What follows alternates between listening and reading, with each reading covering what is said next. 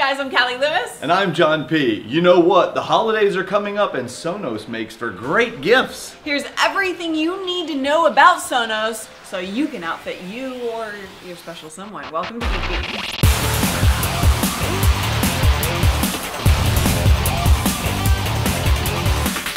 This episode of Geek Beat is brought to you by Lynda.com.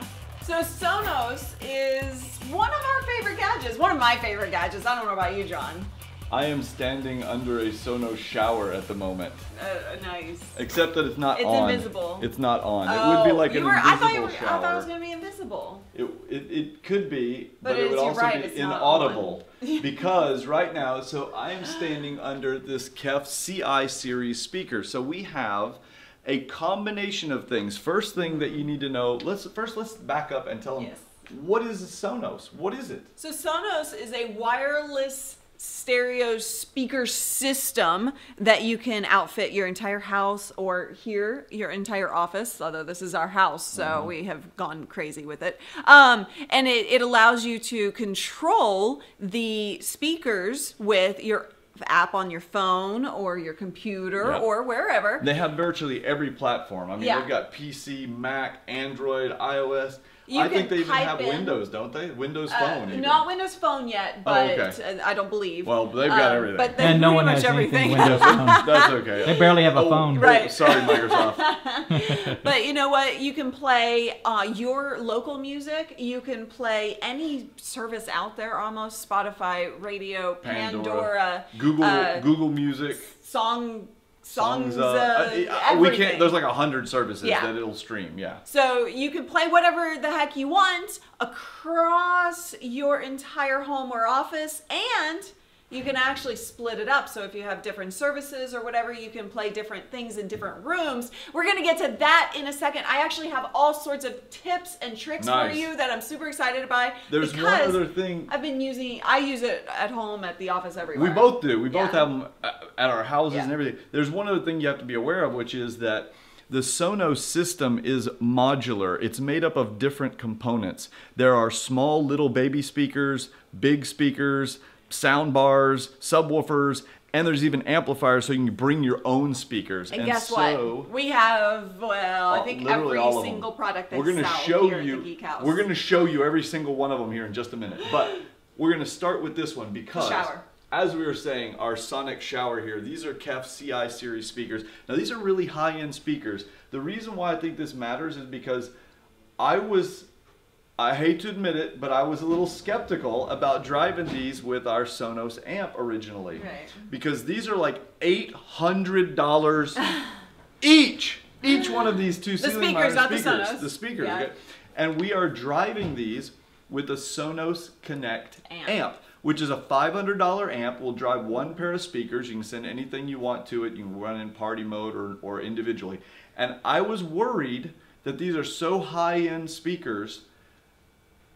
Could it drive them? And how would they sound? But I am here to report to you, my good friends, that this is proof that those little Sonos amps can drive any level of quality speaker, even super amazing ones, and sound fantastic. So that's a big deal. They are fantastic. Let's go to the kitchen where we are having lunch breaks. You know, we get together as a family, or I like to think we do. We have the Sonos Play One here. This is the little baby one. It's $199, and as you can see, it's really portable. It's great for apartments, small spaces. Is it battery powered? No, it's not battery powered. Not battery powered. Good question, though. Yes, very good question. However, it does sound fantastic. It sounds bigger than it is. We have that one thing. It will easily give us enough music in this room or whatever we want to listen to be satisfying, you know. But and usually in a setting like this, you're talking, so you don't want it to be super loud, right? It's not party mode. It's an ambient. However, we only have one in here. We could put two. We could put one on either side, and then in the software, you can group them together as a pair. So you can use just one, or you can use two, and you can do that with any of the speakers. So this is the baby one. This is the Play One. baby. What are we gonna look at next? Now we're gonna get to the Play 3 and Play 5, but right now we're going to a small conference room in order to look at the soundbar. Now this is the beautiful soundbar. It's $6.99, and we have it connected to this TV that we use for piping in Apple TV presentations, that kind of thing, here in the conference room. Now, we use it here in the conference room, but you'll notice we also have this on this awesome Ergotron stand, which allows us to roll it out of here, and we wanted to be able to have the sound bar always attached and available with the TV. What if we wanted, for example, to just watch a movie on this TV somewhere, but we wanted to have awesome sound? That's where this comes in. Why are you watching movies during work? That's all I do. I don't really work. Curly. Oh, sorry. Yeah, I don't really work. Am I the only one who... Anywho, let me show you. Come around to the back, Gabe. I wanted to see how we mounted this, because the TV mounts on the stand with this bracket. But you see there's two little, it's a little, I don't know if you can quite get to it, but there you go. It's like a little L-shaped bracket here. And we got these off of Amazon. They were dirt cheap, like, I don't know, 20, 30 bucks.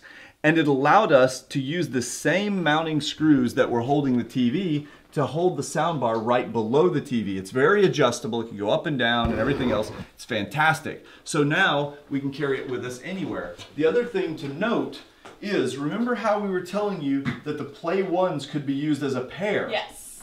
Well, although we use this in our conference room, we could use this for a home theater setup, and you could take this plus a couple of the Play 1s or Play 3s or Play 5s and put them in the back, right? Like your total surround sound. It's Yeah. actually a setting in the software that you can group them together and have like 5.1 surround, because you can also add the subwoofer. Yes. But we need to show them what the subwoofer, The subwoofer, looks like. it's actually in your office. I don't Let's know do how it. it wound up in your office. Because I like to go boom. Okay, look at this black lacquered beauty right here. I have to say, I love the look of this sub. It is beautiful. And it's unique. I mean, no one else builds a sub like this. What it's got are, right in here, there are two drivers. You can kind of hear if I tap on it. So those two drivers, although they're not huge, they make for really, really nice, deep bass. And I can pretty much bother everybody around us. Yeah. Pretty much is maybe an understatement. So, yeah, so you can use that. That's $6.99. Both John and I, if you remember from yesterday's show, I have a messy office, so we're not in my office, but we both have the Play 3s. I love these things. It's slightly bigger than the Play 1. Yep. And it's $3.99. Or wait, is it $2.99? This one is $2.99. This is $2.99. The bigger brother, the Play 5, which we're going to show you in a second, is $3.99. But again, these offer great sound. They fill the room. And again, right in this room, I have only one of these paired with the sub. Or we could have paired two of these with the sub. Yeah. All these things mix and match together. You can go stereo, all that. All right, let's go take a look. Let's go to the audio cabinet. Yeah. As you can see, this is bigger than the Play 3. This is the Play 5. This is the one I first started with. And to be honest, whether I'm on the Play 3 or the Play 5, I'm happy. Even the Play 1 is great. But I have to say, I really, I mean, the Play 5 is about, I love these handles on the Play 3s and 5s. Fantastic. But I have to say, here's my advice. Don't buy the Play 3. Oh! Just buy the Play 5. I mean, the Play 3 sounds good, but if you're going to spend $300, spend $400, because this one does sound that much better. It sounds more than $100 better. It sounds like twice as good. Yeah. So for me, and you know these are the ones to have. The shape of this as well, it fits well on a bookcase. Like at home, I have this one on a little bookcase, which is kind of short, and so I don't have a lot of width, right? And so that fits perfectly. Also, because the edges are kind of angled, it fits well in the corner. Yes, it does. I have them in the corner. Now, one thing I want to show you also on the back here is that you talked earlier about the fact that this is a wireless system, which it is, but it also has Ethernet capabilities. Yes. So that's important because if you are in a house where you have lots and lots of wireless devices, and you want to avoid some of that traffic. Although this sets up its own network, it doesn't use the traffic of your network, but still it creates additional burden of wireless interference. So if you have the ability to plug in via Ethernet, I would highly recommend doing that. Why are there two? Because you can actually, that's a good question, you can pass through. So let's say you had one Ethernet jack that was plugged into a computer. What you could do is take it out of the computer, plug it into here, then plug one from here into the computer, acts as a switch. So you can see why with all this stuff that these aren't cheap. Well, no. They're not ridiculously expensive, but I mean, they have switches built into them, they have Wi-Fi built into them, they have a lot of software, and they sound great. It's a whole system that you can do a lot with, and they continue, like I said earlier, to add updates to give you the ability to, with your existing system, do more. Yeah. Now, let's talk also, you'll notice in here we've got more of those KEF in-ceiling speakers, and we were talking about the fact that these things are driven by the Sonos Connect amp. Correct. So this is the $399 amp. This is what is it $399? I thought it was $499. Let me just double check my notes. I think it's $500, but it's just Connect amp. Yeah, you're right. It's $499. Yeah, $500. The Connect itself is $349. That's right. The Connect amp, what it has, it's got some banana post, push connectors here for one set of speakers, left and right. It also has analog audio inputs. It has a subwoofer output. And it has, again, a switch built into it. So you can actually daisy chain these. The way we have these set up in our rack. So wait, this is like the guts of this without the speaker. That's right. Bring your own speakers. Hook up your KEFs or whatever. Take the amplifier and the smart intelligence out of this, put them in their own standalone box with, I think, a little more power. And that's what this is. And then we have all of this set up in here. So we have the connects here. This is a bridge. So the bridge is I'm sorry. Is this? Yeah, the bridge is actually in our network, which I don't think we even planned on showing you that. But maybe we'll pop in there. There is a bridge. Yeah. So this is the difference between. There's one other thing we have going on in here. You notice we have our Sony receiver here, and we have two Big Daddy KEF subwoofers in the room. And we have these Big Daddy KEF speakers up front.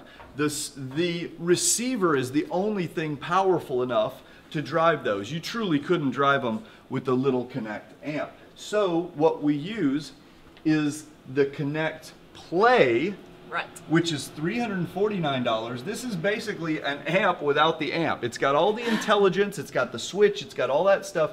But this, we have connected to this using an optical fiber cable, so it's very clean. And then from here, this will drive the stereo. So the reason we would do that is if you wanted to listen to your playlist on Spotify, you could push it out through the Big Daddy speakers using that. I don't think anyone wants me to do that. I think they're really sick of me listening to "I'm on a Boat" is the deal. There are other songs, John. Yeah, not many, but. Well, I hope you guys are having fun learning. I'm about to teach you some new things I don't even think you know about, John. I don't know much. About the new updates with Sonos. But before we do, if you like this whole learning process and seeing new things and filling your brain with knowledge, you can do a lot more of that at lynda.com/GeekBeat, because they teach you everything. You could learn Photoshop. You could learn videography. You could learn 3D animation. Yeah, I was going down the business path with Microsoft apps and things like that. You could probably even learn some engineering stuff. I don't think they teach you your ABCs, though. Maybe even build your own Sonos competitor, although I wouldn't recommend it. Sonos has got a stranglehold on that market. Stranglehold. Go to lynda.com/GeekBeat. GeekBeat. And you get 7 days for free. Yeah, 7 days of all-you-can-eat knowledge. All right, now. So are we going to tell them, we've been telling about the modular nature of these things, but we haven't really shown them how does the app work? How do you get to what does it do? We are going to show it to you. So first and foremost, you're going to be able to control entire Sonos systems. So regardless if it's a Play 1, a Play 3, anything, you set it up, and it's super simple to set up. And you can name your speakers anything you want. You can give them little icons for where they're located. Ours here at the Geek House named after each room, so lounge or up desk central, that kind of thing. We should rename my office to I'm on a boat central. Maybe Why not? Well, it's your office, so you can do that. What I think we use here the most in the Geek House is grouping. So I touched on that before. You can actually group different speakers and play one thing and play a completely different playlist from your Spotify account or Pandora account on that other group. So or anywhere, just to be clear, for those of you who are not familiar, like for example, I could be in my office on mine playing something that's media. I could be playing I'm on a boat right off of my phone with an MP3 on my phone. Correct. That could be playing to that while you're in your office playing my Spotify not playlist. I'm on a boat. And I can group that with the let's say the studio, that as I get ready to go shoot, I go into the studio and I'm ready to play, and it's the same thing. So you can just switch it up however you want. Or they have party mode. That's true. Where we turn every speaker in the building with one click onto the same song, and we did that, for example, like at our grand opening at 3D Palooza and things like that. So we can have that background ambient noise coming off everything from one source all at the same time. Now what's new, they just added the ability recently, I'm not sure exactly when, but I just found it, that they added the ability to add multiple accounts. So before you could only have one Spotify account. So we were all listening to David Foster's Spotify account. I don't like it. See, nobody liked it. I liked it. Only the two of them liked it. The rest of us like, And then you could have one Pandora account or one Songza or whatever. So now you can add multiples. So now and switch between David them, and mine is in there. I'm trying to get you to put I don't have yours I don't have a Spotify. Oh, okay. I have Pandora. Well, then we'll add and yours I have Google. in there. And you have Google, so you can add that, which is really And I have really Amazon. Cool. So then you can pull from whatever song choices you want. Including iTunes. That's the one that no one's mentioning. Oh yeah, we that's forgot. True. We also you know the standard. The standard by which all are set. Right. And in fact, let's touch on that for a second. Yes. Because if you have a network like a little NAS server, like a QNAP, a Synology, a Drobo, a big 45 drives unit, a Thecus, what you can do is you can take your music collection, put them in the network. Yes. Now, why is this important? Here's why this is important. One super huge feature of Sonos is if you are playing content from a device other than like your phone. You know, I told you I could play an MP3 off my phone, but if I turn my phone off, music stops.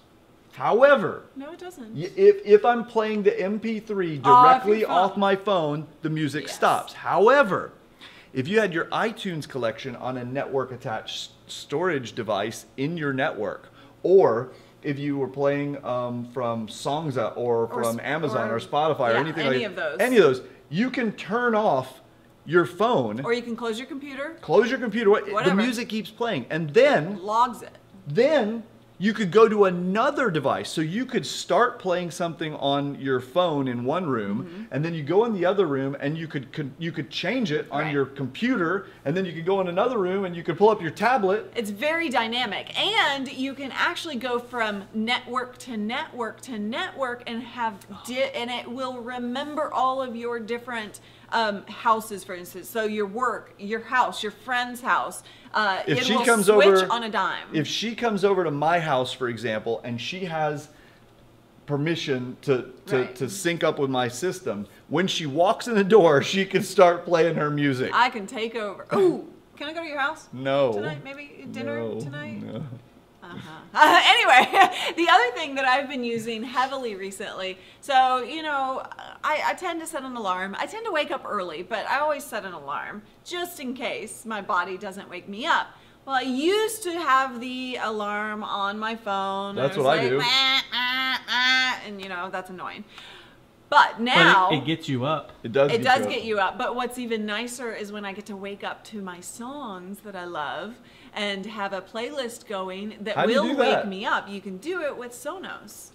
So you can set Sonos to be your alarm clock? Set an alarm clock. And you can choose the playlist. You can choose how long it'll go, which rooms it will go into. Can you set more than one alarm? Yes. So like if the kids had one in their room, you could set an alarm for one time and one station, and then on your room you could set a different alarm. Different times. I didn't even know that. Isn't that awesome? I literally learned that right now. I know. It's just amazing fantastic. what you learn watching Geek Beat. I know. Yeah, or being on Geek Beat. That's about it for the tips and tricks that I have. If you guys know of anything that we didn't mention, definitely let us know, because like I said, we use this day in and day out, and we want to take full advantage of it too. There's one last thing that I want to say about Sonos. Do I need to leave you alone with the audience? No, Is this a touching moment? It's okay. So the one thing, when you start looking at the Sonos components, this is something that I went through in the beginning, and I think everybody will. When you start looking at them, you're like, that's a big investment. Yeah. Okay, because you know from like a couple hundred to $300 or $400 or $500 per device, they're not cheap. But I will tell you that we have now been living with Sonos for years. Yeah. And I have never once, and we paid money for them, okay? They've given us a few, but we've bought most of it, okay? I have never regretted the purchase. I've never regretted spending the money, and everyone in the household, everyone in the building, everyone everywhere loves it. So I would say, if you're looking for a good, you know, high quality music system for your home or office, I really think you can you'll be happy with Sonos, and you can start with just a few pieces. Yeah. And then afterwards with one in my house and then added to it as time went on. And now I have one in every room. But you know, it's nice to it really is nice to be able to walk from, you know, one room to another and just have it continuously going. It's fantastic. It really is. All right, guys, that's your Sonos update. Let us know if you have any questions. Leave a comment below. Or let us know if you get some. Which ones do you have? I'm curious to know how you've got yours set up. I want to know what's the most popular. Yeah. Thumbs up on YouTube. Cheer if you got them. Bye. And philosophy is like the most unscientific creation of mankind ever. Let's face it. Raspberry Pi has been the hit of the hacker/makerspace community. On today's holiday gift guide, we're giving you all kinds of ideas for what to give somebody on